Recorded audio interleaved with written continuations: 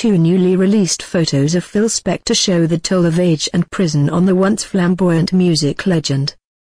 The most recent photo shows a bald, somber-looking 73-year-old Spector staring straight into the camera on October 28, 2013. California Department of Corrections spokeswoman Terry Thornton said Tuesday that the October photo was taken when Spector was moved to the prison system's huge California Heath Care Facility in Stockton. The facility provides medical and mental health care to the state's sickest inmates, including those with chronic conditions. Thornton said she couldn't reveal details of Spector's health because of state medical privacy regulations.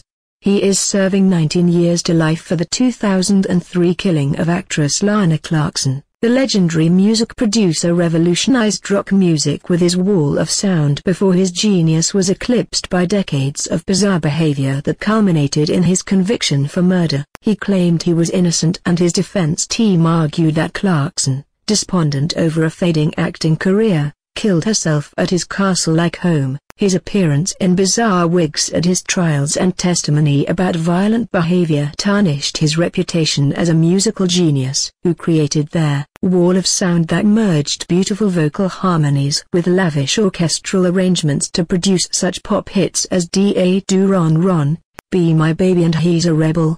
His production of the Righteous Brothers version of You've Lost That Loving Feeling remains a classic. His first jury deadlocked, but a second one found him guilty of second-degree murder in 2009, 6 years after Clarkson's death.